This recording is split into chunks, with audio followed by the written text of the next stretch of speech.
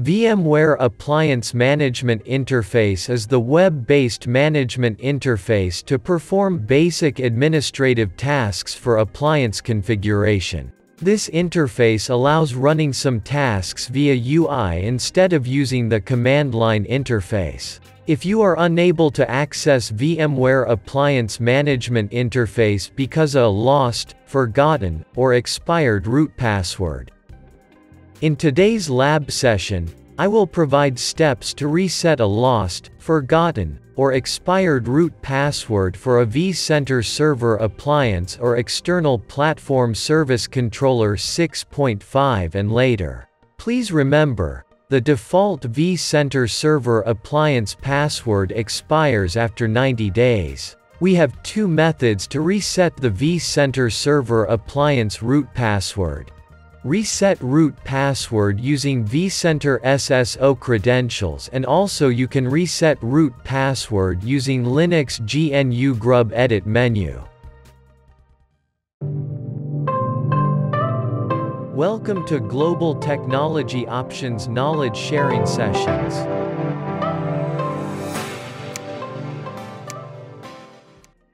If your environment has VCSA 6.7 U1 or later, you can use this simple method to reset the VCSA root password. If the VCSA single sign-on password is not available, you cannot proceed with this method. Connect to the vCenter Server Appliance using SSH, and log in using vCenter single sign-on credentials. In my lab environment, I will use administrator at vSphere.local credentials to access VCSA. Enable the shell using this command.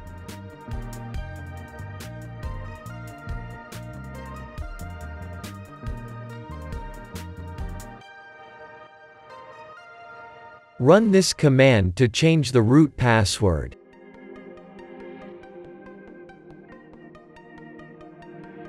Enter the new password twice for confirmation.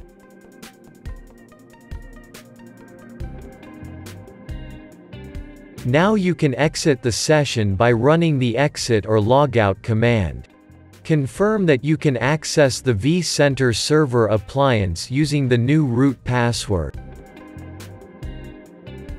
If your environment has VCSA 6.5 or later, you can use this method to reset the VCSA root password. Before starting, take a snapshot or backup of the vCenter Server Appliance. If vCenter Server running on ESXi host, connect to the ESXi host.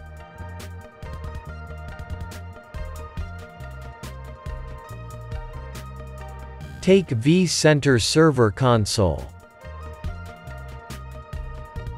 Reboot the vCenter Server Appliance.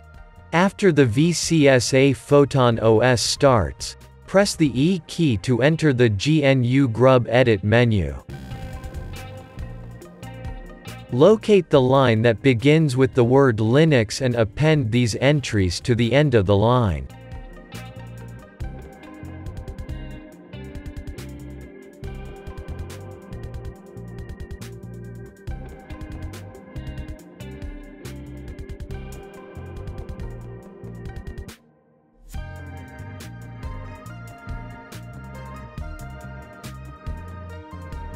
Then press F10 to continue booting.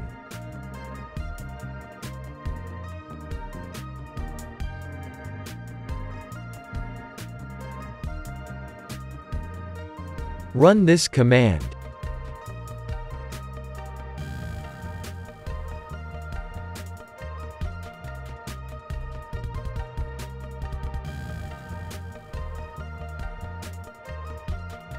In the command prompt, enter the command passwd and provide a new root password. Enter twice for confirmation.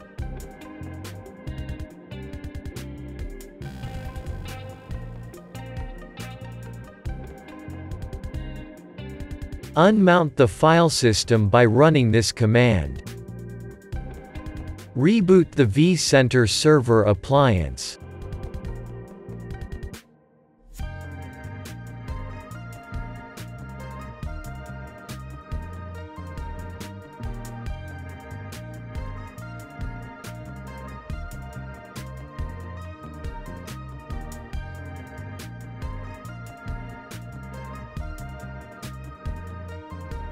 Confirm that you can access the vCenter Server Appliance using the new root password. If you like, you can set the root password to never expire in order to prevent this issue by running this command. Watch, like, and subscribe to my channel and Facebook page for more exciting sessions.